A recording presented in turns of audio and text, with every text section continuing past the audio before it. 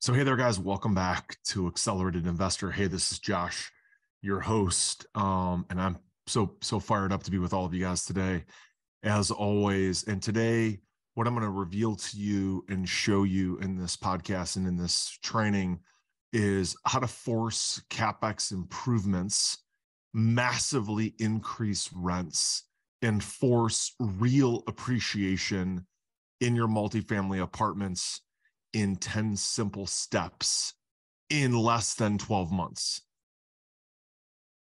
Let me repeat that because that was a mouthful. How to force CapEx improvements, massively increase rents, and force real appreciation in your multifamily apartments using 10 simple steps in less than 12 months. That's what we're going to talk about today on Accelerated Investor. Welcome to the Accelerated Investor Podcast with Josh Cantwell. If you're looking to retire early with forever passive income, you're in the right place. This podcast is the go-to destination for real estate investors, both active and passive, and multifamily apartment investors, both new, intermediate, and advanced. Now, sit back, listen, learn, and accelerate your business, your life, and your investing with the Accelerated Investor Podcast.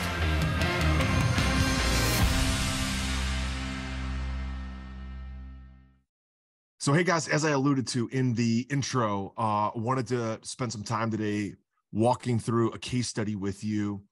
And what I've seen in our apartment deals over the last 3 or 4 years is planning for and forcing massive appreciation within the first 12 months of a deal, and understanding that we're going to create some vacancy on purpose in order to execute our value add capital improvement plan in a very, very, very short amount of time. Okay, so again, we're going to talk about how to force the CapEx improvements, massively increase rents, and force real appreciation in multifamily apartments. Now, we've been very successful at doing this inside of 12 months. I'll give you a very quick example. We bought a property called Stewart House. It's a 296 unit apartment complex. We bought it for $16.3 million. At the time we bought it, it was 87% occupied, which means it had about 42 to 43 non-occupied, essentially down units when we bought it. When we bought it, we immediately went after full turning, hard turning those 42 to 43 down units. Then we sent very expensive renewals to the residents that were there upon their renewal to either pay a lot more or move out. Then we turned those units. Then we leased those out. Then the next time more renewals came up, we sent, again, expensive renewals to the next batch. Those residents either paid a lot more or moved out. We turned those units, leased those up. And then the next month, we sent, again, another batch of renewals. And we did that for 9 or 10 consecutive months. And here's the end result. Within 10 months of owning Stewart House Apartments, we've spent over $2 million. We have turned 145 units out of 296. So think about that. We've turned 145 units in less than 10 months. Okay, it's about 15 units a month, okay, of turning. We spent $2 million in 10 months. That's essentially $200,000 a month of capital improvements that we've spent. On top of the units, we also spent about $200,000 on the boilers, about $300,000 on windows, and at least another $100,000 on all the commons, and another $50,000 on renovating the management office and turning it into our HQ. We did all of that inside of 10 months. While we were doing that, the occupancy dropped down to about 76%, and we were bleeding cash. And what I mean by that, and bleeding, I actually say that in a good way.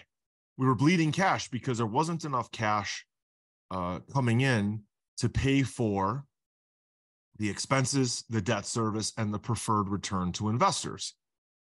Well, what we ended up doing then is after this 10 months was over, what happened is that the CapEx, the construction finally caught up to all the expensive renewals that we had sent out.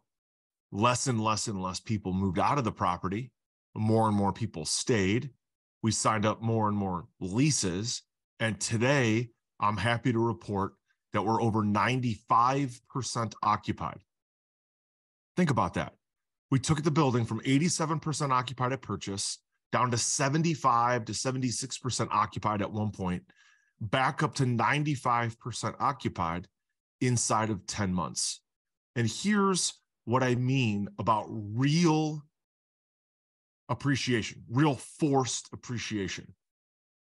When we bought the building, it was making about $150,000 a month of gross income off the rent roll. The average rents were about $600, $650, and we were bringing in about $150,000 based off of the seller's financials, the seller's T3, the seller's T12, about $150,000 a month.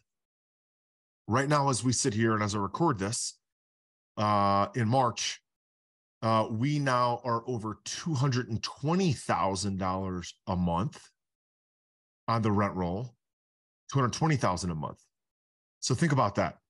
We went from $150,000 to $220,000. If you take $220,000, you divide by 50% to get a 50% expense ratio and divide by a 6 cap, that puts the building value at about $22 million. Well, just 10 months ago, we bought the building for $16 million. Are you ready to automate and explode your real estate investing? We're searching for extremely motivated individuals who are sick and tired of wasting time and want to finally see real results from their real estate investing business. We're searching for investors looking to get to the next level and become a bigger, better version of themselves while being a more successful real estate investing entrepreneur. Apply for mentoring and coaching at joshcantwellcoaching.com/podcast. That's joshcantwellcoaching.com/podcast. Okay, so using that example, what steps go into this? Okay, so step number one is, first of all, you have to underwrite at your takeover. Step number one is underwrite for 75 to 80% occupancy in your first year and determine how much cash bleed you're going to have. Okay, so underwrite for that 75 to 80% occupancy and underwrite for short-term cash bleed, and make sure that you have enough cash set aside in an operating account. It's like an interest reserve to cover your expenses, your debt service, and your pref payments to your investors. See, my investors like, whether it's a 6 pref, an 8 pref, a 10 pref, they want to get paid every quarter, regardless of if the property falls at 75 or 80% occupied, regardless of whether the property is bleeding cash. So we underwrite for that short-term cash bleed. We set the money aside in an interest reserve account so that we can still pay them their pref return. Okay, step number 2, buy the building. Step number 3, turn the vacant units immediately. So just like Stewart House, just like Marshall Place, just like Brookside Oval, Brookside Way, Shady Cove, all these Valley Park, Valley Plaza, Chevy, Maple, all these buildings that we own, we turn the vacant units immediately. Okay, that's step number 3. Number 4, turn the commons. Okay, and add amenities. Okay, so that your residents can see that you are investing in the building, you're investing in their experience, you're investing in their livelihood. Okay, now step number 5 is critical. Send expensive renewal notices to residents that are at their renewal. Usually that's every 12 months. Send expensive renewals to those residents to either pay significantly more, or you would expect them to move out. Okay, and now you've turned the vacant units, you've turned the commons.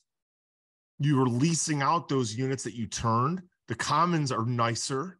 Maybe it's LVP flooring, maybe it's paint, maybe it's new LED lights, maybe it's artwork, maybe it's the pool house, maybe it's a dog park. You've added all those kind of things. And now the existing residents that are on a rent and are coming up for renewal, they're seeing, wow, look at all these improvements that they've made. Look at the dog park, look at the barbecue grilling station, look at the new chairs, look at the new awnings, look at the new pergolas, look at everything that they've done. Look at the new, carpets or paint or LEDs in the commons, maybe new laundry rooms, more efficient laundry. So step number 5, when you send those expensive renewals to those residents, they are going to second guess moving out because they're starting to see the improvements that they wanted. So they're either going to pay a lot more because they like the improvements, or they're going to move out. And this is where in step number 5, you should expect to drop down to about 75 to 85% occupancy. Okay. Step number 6, buy the materials in advance and have your contractors waiting to pounce on these new vacant units, these new renewals that don't renew. Okay. Have the materials sitting in a Connex box or a mini mobile. Have the contractors and let them know, hey, in about 60 days, we're expecting vacancy. Be ready. Step number 7, right? The day after there's a move out and they turn in the keys, start the demo. Okay, make sure that you're ready as soon as that unit turns in their keys. You walk the unit, you got a scope of work, and the contractor starts the demo. Even if it's make ready, maybe you're just ripping out the carpet and putting in new LVP, or maybe the carpets are going to stay, but you're going to turn the kitchen. Maybe the whole unit's going to stay and you're just going to paint it and, shampoo the carpets. Maybe you're going to do a full turn and change everything. But whatever that scope of work is, in step number 7, right, the day after the move out, start the demo. Step number 8, it's going to take about 3 weeks to full turn a unit if it's a full turn. Okay, full turn meaning you're doing the whole kitchen, the whole bathroom, the carpet, the paint, the flooring, LED lights, maybe appliances, maybe washer, dryer, all that stuff. It's going to take about 3 weeks end to end. And be aware that the last 10% of every unit, the punch out, is where the slowdown happens. Okay, it's walking the unit, it's punching it out, making a final punch out list, and then getting the punch out done so it can be turned over to leasing. Step number 9, place the unit back into service. At this point, the unit's been turned, the commons are all done, and now we turn it over to the property manager or the leasing agent to lease it out. And this is where we're going to see that $200 to $400, in some cases $1,000 or more increase in the rent from a classic lease to now a full turn lease. And we've started to force that appreciation. Okay. And finally, step number 10 is to rinse and repeat steps 5, 6, 7, 8, and 9. So that you lease up quickly, you turn units quickly over 10 months, 12 months, and get that property back over 95% occupied. And that is exactly what we've done with Stewart House over the last 10 months. Using that process, that's exactly what we've done to move classic rents and classic leases and move people out, increase the rent roll, and move the income from $150,000 a month to $220,000 a month, increasing the value of the building from $16 million to nearly $22 million in less than 12 months. Well, guys, there you have it. If you enjoyed that episode of Accelerated Investor, don't forget to subscribe, like, rate, review, and don't forget to get your tickets for our upcoming event, Forever Passive Income Live at foreverpassiveincome.com. And also, if you are an intermediate to advanced investor and you are looking to share best practices in our mastermind coaching and partnering program, go to joshcantwellcoaching.com and submit your application there. We'll see you next time.